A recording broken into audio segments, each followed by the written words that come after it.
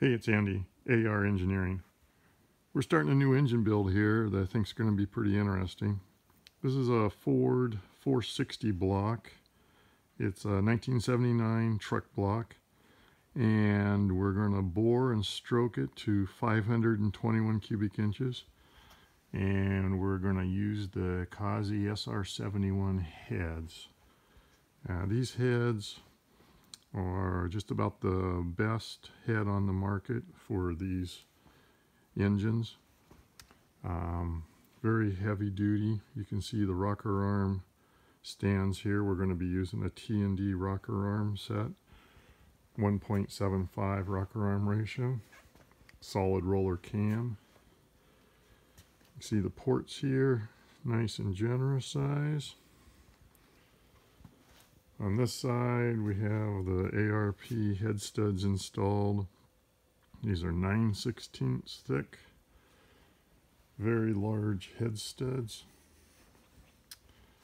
On the front of the block, we're going to go with a dyno timing belt, belt drive, and we have an electric water pump mounted up here. The dyno drive will give us all the benefits of a belt drive, solve some problems, makes it a little easier to adjust cam timing on the dyno, some of those sorts of things. Take a peek down here below. You can see we've got the Kaase oil pump mounted up just for checking. At this point right now, we're just checking different parts, fits and fitments. As I said before, the engine is going to be 521 cubic inches, 13.5 to 1 compression with a flat top piston. Got the cart here. We have a lot of the parts ready to go. The T&D rocker arm assemblies are there. The heads from Kaase. Camshaft is a Kaase special called the K1, ground by comp cams. See here, just about 800 lift. The duration is 273, 280.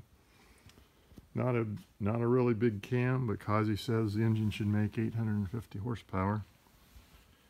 Got the pistons here, and then we've got crankshaft and connecting rods from Molnar. Connecting rods are 6.8 inches long, big block Chevy pin sizes, Ford offset.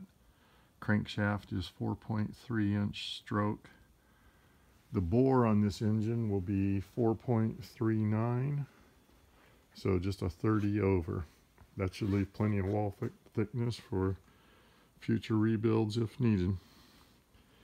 Anyway, that's it for now.